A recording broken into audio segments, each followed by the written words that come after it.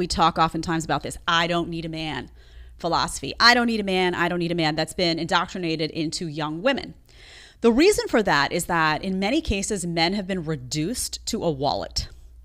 So women are having these conversations about men and they're saying, well, I have a job. I have financial stability. So I don't need a man for that.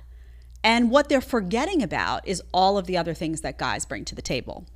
They're forgetting about, that shoulder to cry on. They're forgetting about that sense of union when times get tough. They're forgetting about someone, starts breaking into your home and you don't want to handle that situation. You want your protector guy to handle that situation. Let's be honest.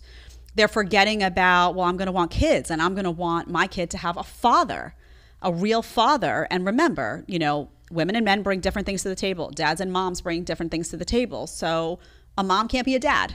A dad can't be a mom. It is different.